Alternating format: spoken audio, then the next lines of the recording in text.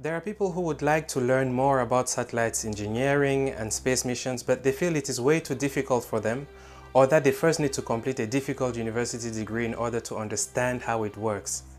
There are also those who would like to get involved with the space industry and related fields, but they just don't know how to go about it.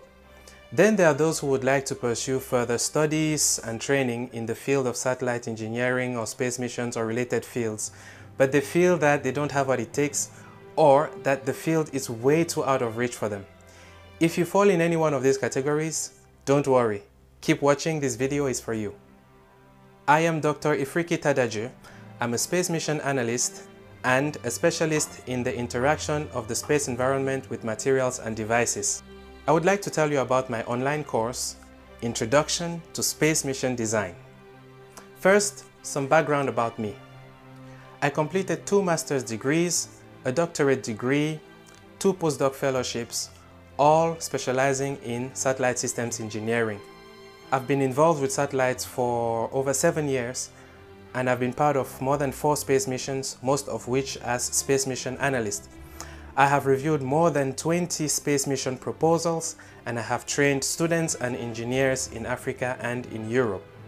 I put together this course to simplify the concept of space mission design so that it can be understood by just about anybody who is really interested in understanding how it works and who would like to get involved one way or the other in the space industry or satellite engineering or related fields.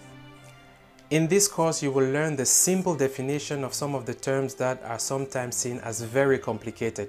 You will understand the entire mission design process, including how to decide on the problem, how to define the mission, how to design the satellite, how to design the ground support system, how to think about the whole system including software and platforms and databases, and how to write up the entire report at the end.